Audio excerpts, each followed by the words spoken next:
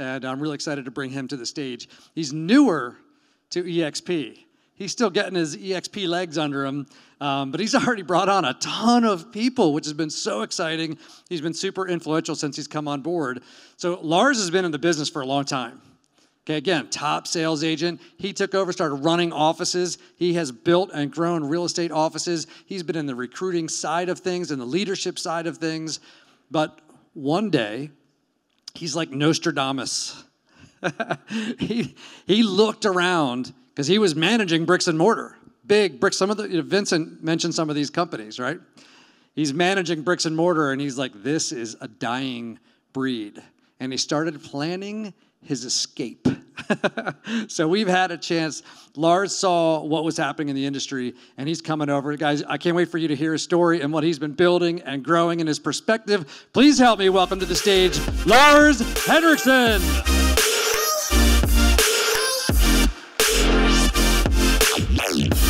All right, thank you so much. It's so exciting to be here with all of you. You guys learning some things today?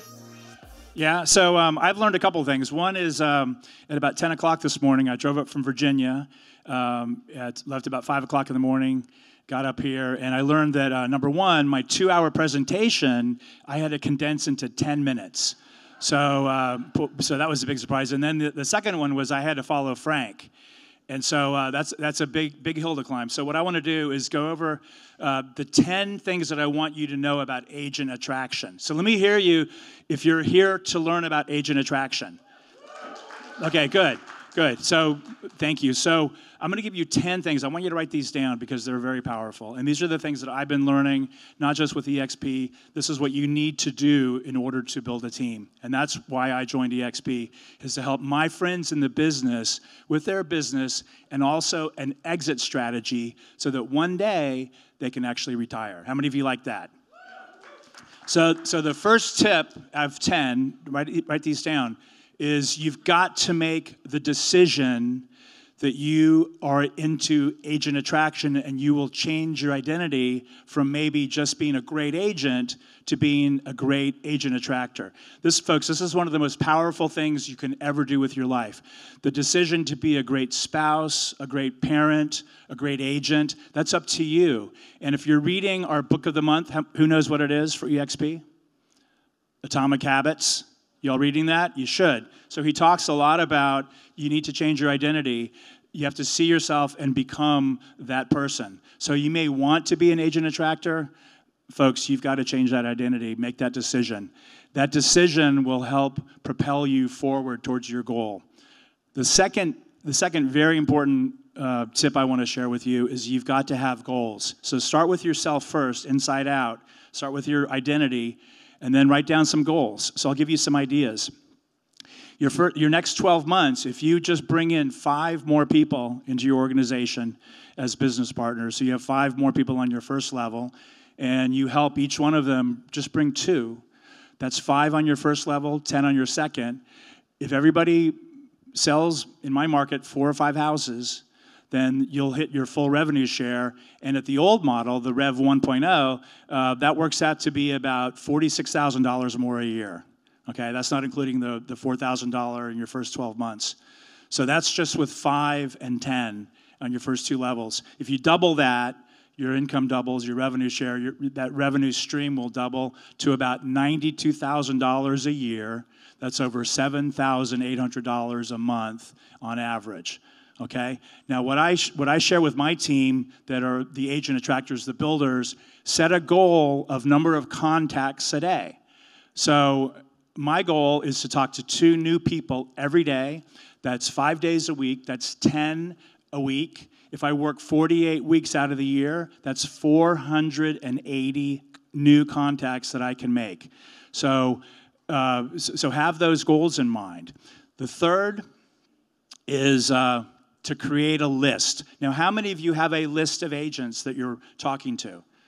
So only about half of you? Okay, so I'm gonna share with you all the people that you're missing out on. So when I say have a list, you can't just have a few names. You need to have at least 100 people to talk to. Okay, so I'll give you some ideas. All of the agents at your former brokerage or brokerages, all of the agents that you've done deals with that you really got along with well, that you would love to work with in the future. All of your title partners, your lenders, your home inspectors, folks, they know a lot of agents, don't they? So how many of you are talking to your title and lenders about sharing your vision for the future, that we're getting out of this brick and mortar model like I did, and now we're in this amazing company, EXP. You need to be able to share with them your story. So how many of you are talking to your lenders and your title folks? A few of you. I have an amazing title partner who is getting her license in September to become an agent attractor. Okay, she's getting out of the title business to grow her team. It's very exciting. How many people are involved in B&I groups or lead share groups? Anybody out there? So they know that you're a great agent. Do they know that you're looking to build a team throughout not just your state, but nationwide and literally worldwide? So let them know, share with them your vision for what your business will look like, okay? And I'm telling you, when you ask the question, they're very eager to help you grow your business. So having that list is critical. How about your sphere of influence? How many of you have friends, like really good friends? A few of you. You guys need to get up and move around a little bit. So do your friends know? They know you're a great agent. Do they know that you're looking to build a team? So, I'm looking to grow a team of agents throughout the country, and I would love your help. Who do you know that would be a great fit for this model, for this wonderful company called EXP? You remember, folks, this is the fastest growing company in real estate in the history of our industry. It's amazing, and that's one of the reasons why I wanted to join this incredible company. The next is probably the hardest. It's that 800-pound phone that you have. It's about picking up the phone and making a contact. Okay, so what I do is I get on the phone. I talk to more than 2 people a day, trust me. And it's really easy. I reach out to them. I say, hey, Jeremy, been thinking about you. Would love to get together and catch up. Would you be available for coffee sometime next week? I'm available Tuesday or Wednesday. Okay, now you know what the success rate of that question is, whether it's a text or a phone call? Anybody want to take a guess? How much? 10%? More? 100%. Okay, because who doesn't want to have a cup of coffee with somebody in the business, folks? It's 100%. You've got to believe that. So I ask the question, would you be available to meet for coffee? I'd love to catch up. I have 100% success at that, and you guys can too. Before you meet with them, I want you to do some research. Look at their social media pages if you haven't spoken to them in a while. Find out if they've been traveling. Look at what their kids are doing. That way, you have a little bit of background when you meet with them. You also want to look them up on homes.com. You guys all use homes.com? Yeah, so you can see their production. You want to know where are they so far this year and over the last couple of years. Look at their production level. When I meet with agents, which is the next step is the meeting. I am a big believer, not just for prospecting for business, but also for attracting agents, that you use the Ford or the Forge technique. So the Ford is the family, occupation, recreation, and dreams, because what do people love talking about? Their families, their work, what they're doing for fun, and maybe, when the setting's appropriate, where do you want to be in the next 5 or 10 years? So with agents, what I do is I start with the first 3. How's your family doing? If I know they're family people and they love their family, not everybody does. But they love their family, they have kids, they want to talk about their kids. How is your business going this year? What can I do to help you? What would inspire you to sell more homes? And then what are you guys doing? What are you doing for fun this summer? Or what are your plans in the fall? And so what I do is I open the door by building that rapport and getting them to talk. It's like going on a listing appointment. If you're doing all the talking, the seller's not listening after about 90 seconds. So what you want to do is ask questions. How's your family? How's the business? I don't bring up EXP. Guess who does? They do. Thank you. They do. Somebody's paying attention. Good. So they do. And so when they bring up EXP, I'm ready because now the gate's starting to open. They're showing interest. So what I do is I'm prepared. I have knowledge about this company. You guys have heard a lot of the great things about EXP. And that knowledge fuels my passion and my enthusiasm. So when I start talking about the company, I don't tell them everything. I'll tell you what, folks, what I do use almost every single time I meet with somebody is this little clipboard. You guys all see that? And how many of you use the Gene Frederick napkin presentation? So 2 people. So write that down. If you don't write anything else down, write down Gene Frederick napkin presentation. I use it on this little clipboard pretty much every time I meet with somebody. I met with somebody last week, hadn't talked to her in months. We met for coffee. I'm asking about her business. I realized she had gone to Weikert, which she hated. God bless Weikert. And she was also with another brokerage. And so she was in 2 different states. What does that mean? Well, she's probably paying 2 different caps, right? And has branding in 2 different brands. So I asked her about her business and her family. I'm out of time. Can I come back tomorrow? So I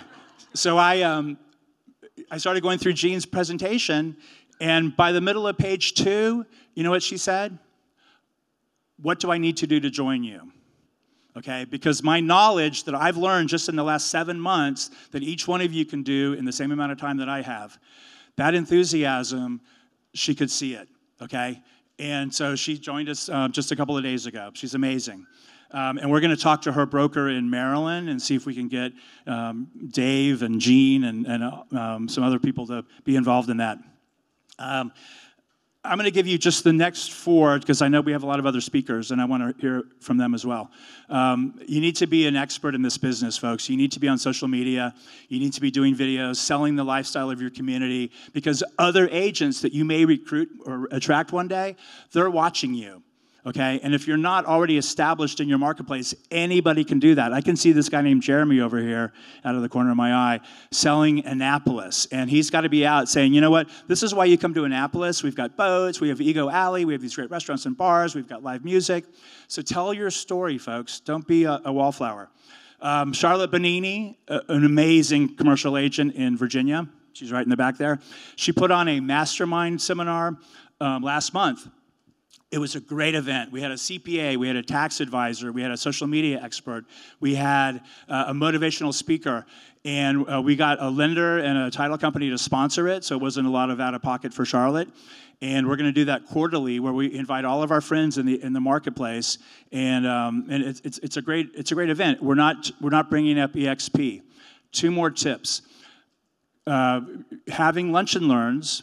Doing the EXP model explained. Now, I haven't started yet.